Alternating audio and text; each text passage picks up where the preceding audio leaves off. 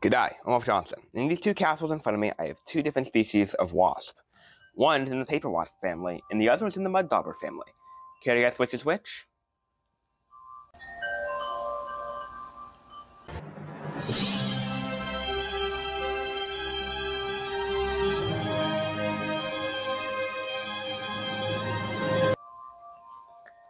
Alright, so if you guessed that this is the mud dauber, you would be correct. This is a yellow-legged mud dauber. Meaning if you guessed this guy is the paper wasp, you would also be correct. This is a metric paper wasp. Alright, so now let's talk about some other differences between these two species. Obviously, body type.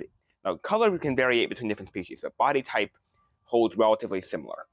Paper wasp is the more thickly bodied, impressive specimen, whereas the mud dauber is a super cool looking wasp with this really long, thin part of the abdomen, or I think that's between the abdomen and the thorax. They also build different nests. Mud daubers build nests out of mud. There are little mud structures that usually only have, actually not even usually, they only have a single wasp in them. Paper wasps build big nests, open nests. Got the mud dauber flying around right over there, another one. He's building the nest right over there, in fact, I think.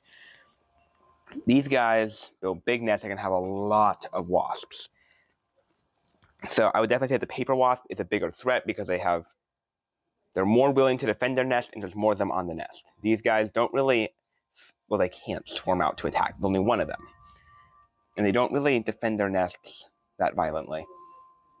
Now, I've talked about paper wasps in a lot of episodes before. And I have been stung by them before. And they hurt. I've never been stung by a mud dauber before, so I don't know if they hurt. I'm not planning to test that out. Let's talk more about the mud dauber. He's the one I'm really excited to talk about here.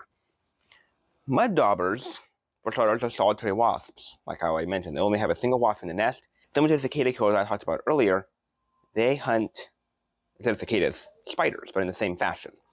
As there's even a species of mud dauber called the blue mud wasp that hunts black widows. Well, they specialize in them.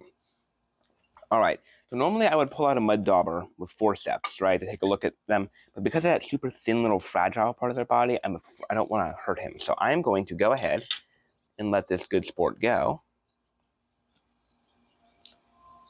at the end of this episode. However, we got this guy, and him, I'm going to try to pull him out. This might go badly, though. You ready?